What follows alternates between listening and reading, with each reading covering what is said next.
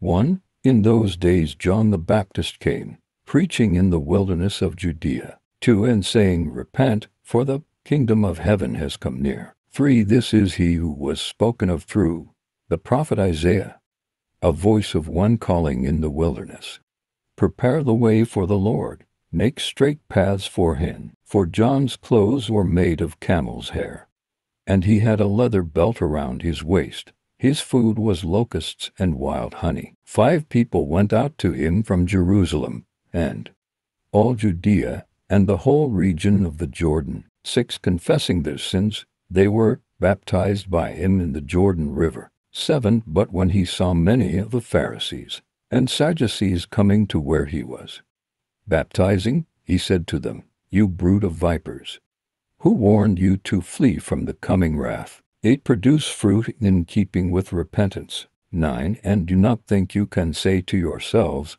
We have Abraham as our father. I tell you that out of these stones God can raise up children for Abraham. 10. The axe is already at the root of the trees, and every tree that does not produce good fruit will be cut down and thrown into the fire. 11. I baptize you with water for repentance, but after me comes one who is more powerful than I, whose sandals I am not worthy to carry.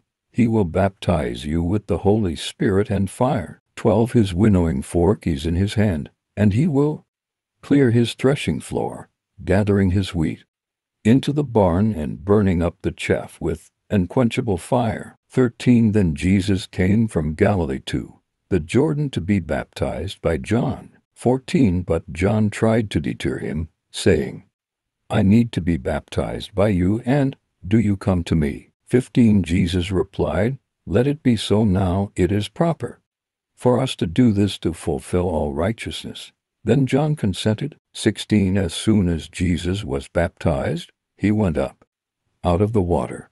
At that moment heaven was opened, and he saw the Spirit of God descending like a dove and alighting on him. 17. And a voice from heaven said, This is my Son, whom I love. With him I am well pleased.